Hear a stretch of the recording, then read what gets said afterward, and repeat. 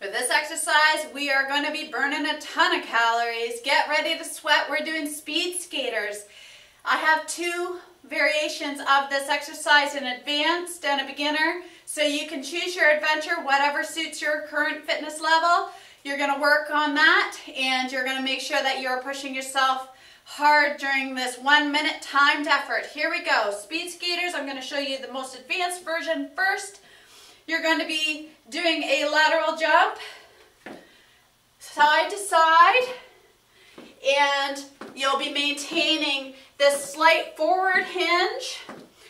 Knees are bent in a nice athletic position, and the arm is going to be pushing in the direction that you're going. This will help build up some momentum. So I'm going to show you from the side here, sitting in that squatted athletic position, and I'm pushing my hand in the direction that I'm going. Your modification, rather than keeping the leg that's crossing over off of the ground, you can just touch the floor. We're going to catch our balance. So here I'll show you that. Going side to side, tap the floor. If you need to take a little bit more of a pause, something like this, just to allow you to change gears, that's fine.